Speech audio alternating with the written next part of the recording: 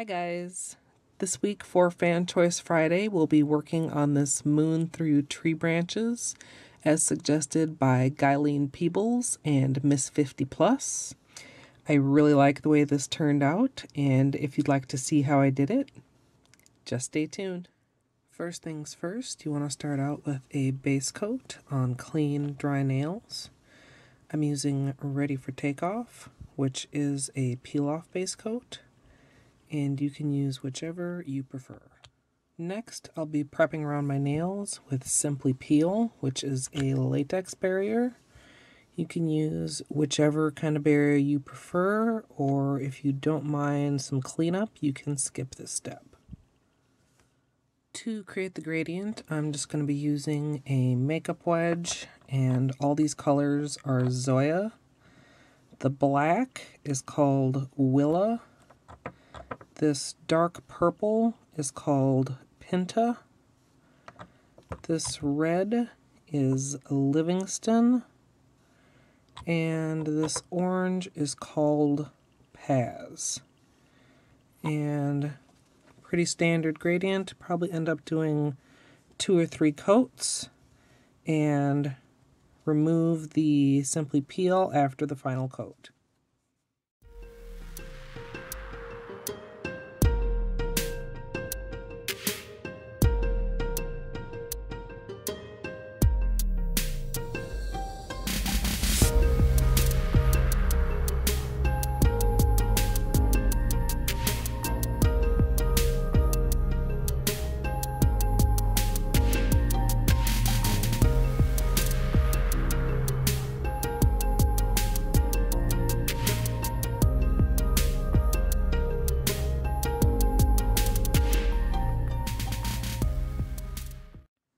Just going to clean up around the edges where the latex did not protect using a flat brush and some polish remover.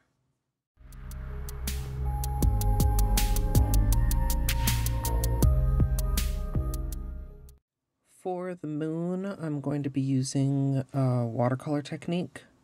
So I've got a little bit of white acrylic paint that I added just a little bit of yellow to, and now, I'm not sure if it's showing on camera, I'm just using my brush to drop in some water to mix it up and really thin it out quite a bit.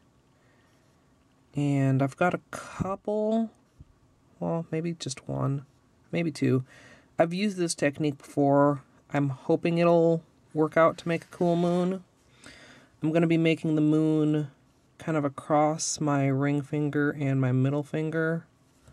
So, kind of just line them up and make a circular shape and fill it in.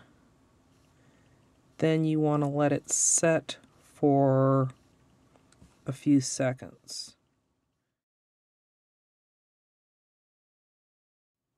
After it sets a little bit, it ran a little bit into my cuticle on my ring finger, but you can kind of use a dry brush or like a napkin to sop up some of the water, and it will leave behind kind of a ghost of the acrylic. So I'm going to repeat that a couple times just to kind of make it transparent and kind of textured, trying to create a pattern of like moon craters, and hope that it works out.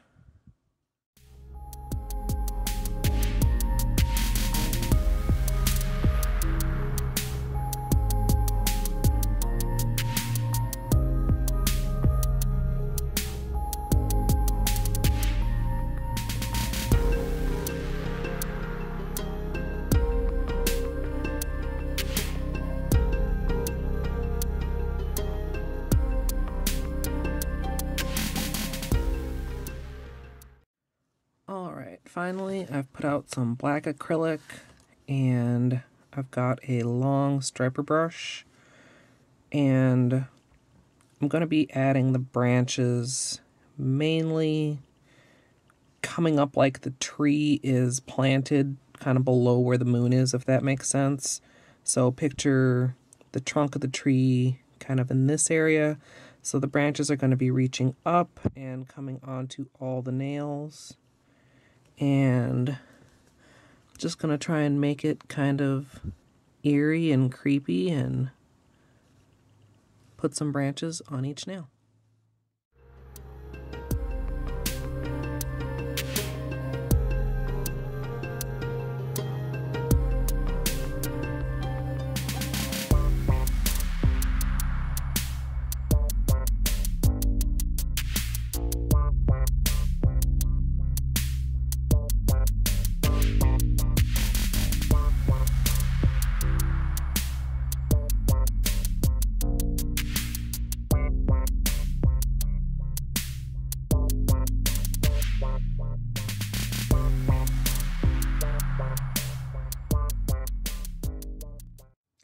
Make sure the acrylic paint is dry so that it doesn't smear when you add your top coat.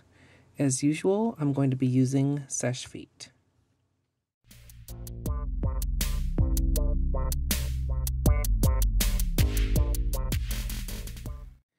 So here's the finished manicure, and I think this may be my favorite fan choice of the month so far.